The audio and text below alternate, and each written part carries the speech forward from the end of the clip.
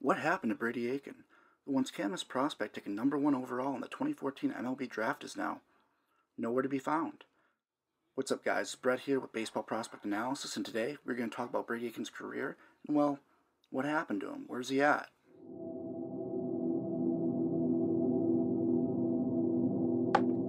We first have to start out with Aiken's high school scouting report and accomplishments. By all accounts, Aiken was quote-unquote a can't-miss prospect, said by some scouts to have the potential to be one of the greatest pitchers of all time. No, that is not a joke. One professional scout is actually quoted saying this by Bleacher Report. In my opinion, that is just an unfair assessment of Aiken or any other player at that age. Those compliments slowly progress into expectations and sometimes can not turn out for the best. The UCLA commit hailed out of San Diego, California, and attended Cathedral Catholic High School. Aiken boasted a 6'4", 205-pound frame, full of quick twitch muscle with plenty of room to fill out, routinely sitting in the mid to high 90s with his fastball that featured premium run and sink. He dominated his prep-level competition.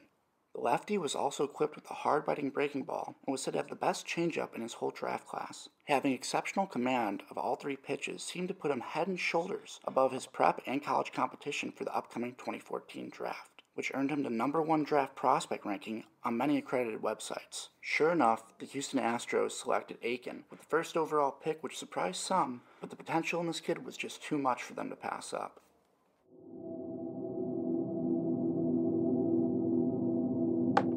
At this point, Aiken was living every youth baseball player's dream. He was about to ink up a $6.5 million contract with the Astros, and it seemed as if nothing could go wrong. Unfortunately, that was the furthest thing from the truth. Aiken's post-draft MRI revealed some red flags regarding the health of his elbow. This led the Astros to lowering their offer to about $3 million, and the MLB granted an extended negotiating period regarding the two of them. However, it ended with Aiken not signing and him heading to IMG Academy's postgraduate program, and the Astros being granted the second overall pick in the 2015 draft. Aiken was later quoted saying it was not all about the money, but at that point he didn't feel wanted by the Astros and didn't feel he would develop in their program.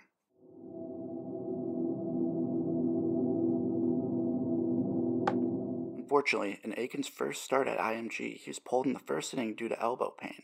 In late March of that year, he announced that he had undergone Tommy John surgery, but was still declaring himself for the 2015 draft. 3 short months later, the Cleveland Indians selected the southpaw with the 17th overall pick with a $2.5 million signing bonus. A somewhat risky pick for Cleveland, but many experts still predicted Aiken would appear in the MLB as early as 2018.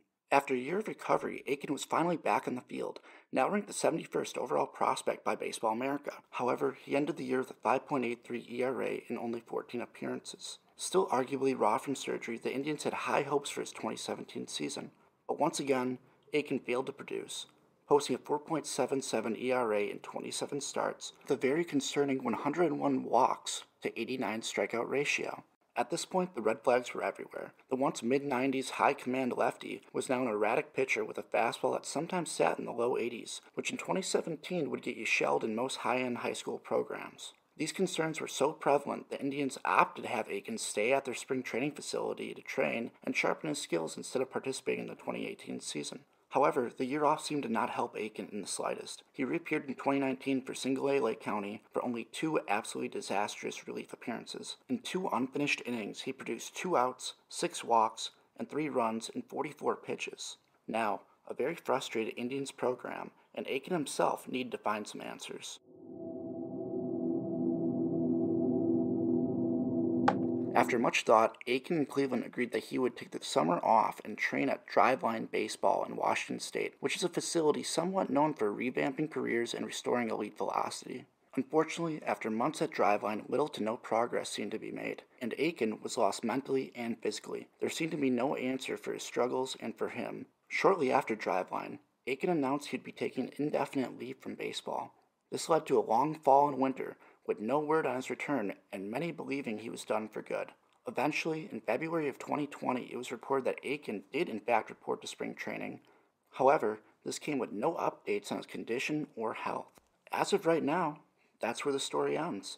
We have a postponed season and an Aiken that's back, but we have no idea where he's at. So my final thoughts on this story is that this theme seems to be getting old, and sadly very repetitive in recent years. A can't-miss prep prospect with elite velocity suffers the fate of Tommy John and comes back a completely different person physically and mentally. If you told the 2014 stud southpaw that he would need to take a break from America's pastime, he most likely would have confidently chuckled and told you that you're crazy.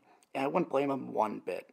The mental toll Tommy John takes on a player is often greatly underestimated and misunderstood. Your arm has an 80 to 90% chance of healing and rehabbing properly. However, that does not mean you will return the same level or ability that you had pre-surgery. That can happen over time or very possibly never. The arm will feel different because it really is no longer your original arm. Mentally, the trauma of surgery, the idea of getting injured again, and the lack of confidence will certainly inhibit performance. In my opinion, that's what happened to Aiken. The surgery was a success. The southpaw was able to pitch and replicate proper movements with no elbow pain. However, in my eyes, I think there's a good chance we will never see Aiken reach those mid-90s numbers again, or develop enough control to become effective. Unfortunately, I believe Aiken will go down as the biggest draft bust of all time. With that being said, I certainly hope something changes for him for the better. Whether that means him developing into a steady bullpen option for a minor league team, or if miraculously he comes into the late 2020 season looking like the first overall pick he originally was. My hope for Aiken in 2020 is that he finds himself, enjoys the game, and restores his confidence. All of that needs to be done before we, the fans, or more importantly, Aiken himself, can expect the once elite tools to develop and become effective. Like I said, once again, I really hope nothing but the best for Brady Aiken. Someone like him had his life turned completely upside down due to injury, and you hate to see it because injuries are something you can never really control, and sometimes you just can never recover from or bounce back. It'd be a really cool sight to see him in the MLB one day, but if I had to put my money on it, I'd say as of right now, there's not a very good chance at all we'll see him. I felt like I needed to make this video because there's just not that much information out on him. If you do a Google search, most of the articles about him are from 2014, 2017, but very rarely anything on 2019 or 2020. Anyways, make sure to like, comment, subscribe. We'll be doing videos hopefully every week. Most of the videos will be prospect breakdowns of current top 100 prospects in the nation, as well as some more what happened videos kind of like this one. Until then, guys, make sure to stay safe, and hopefully this all blows over soon so we can get back to watching baseball.